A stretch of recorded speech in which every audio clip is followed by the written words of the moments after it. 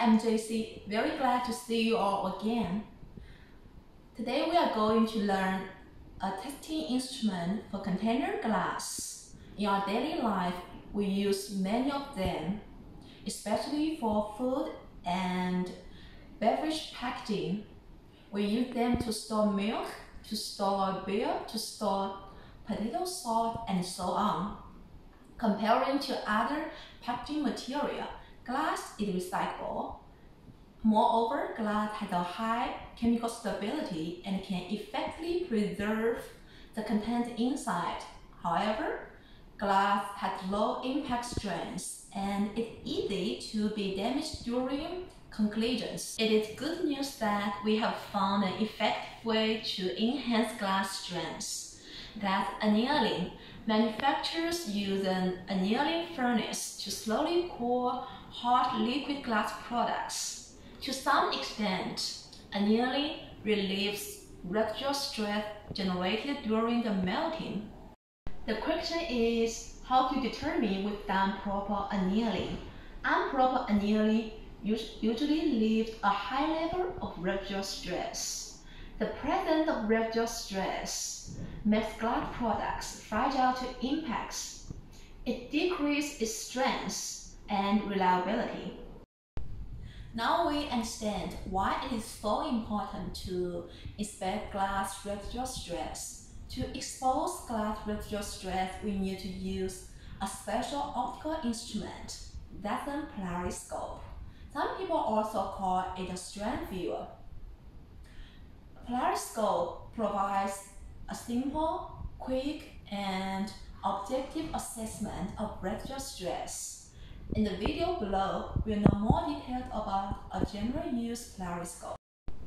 Just like this one, a Polariscope basically consists of two cross-polarizing filters, one on the top, another one on the bottom.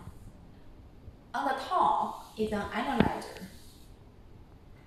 When putting on a water glass, we are supposed to see dark and light strips from the analyzer after inserting a sensitive tint plate. Color strips are shown in front of us.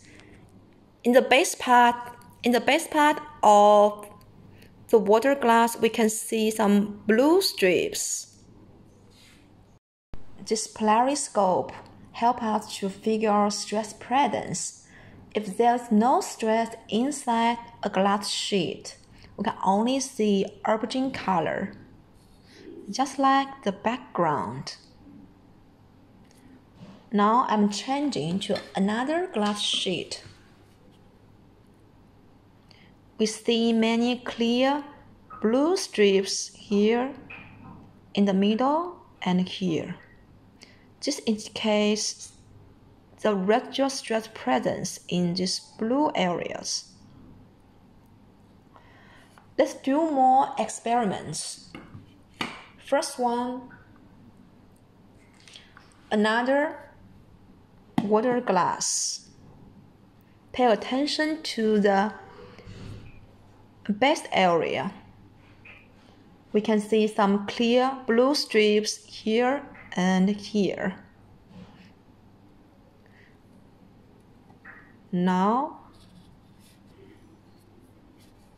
in the body, we didn't see clear strips. Second one, a glass jar.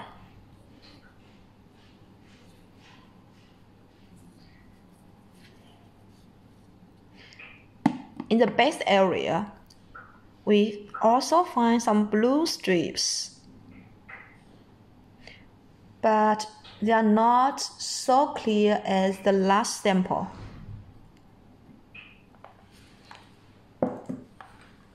The third sample, a preservation box. We often use them to store food.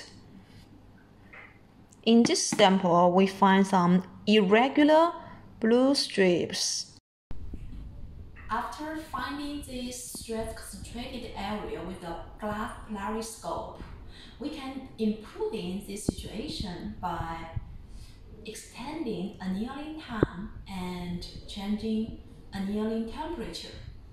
That's all for the test sharing. Keep following us to explore more colorful stress words. See you next time.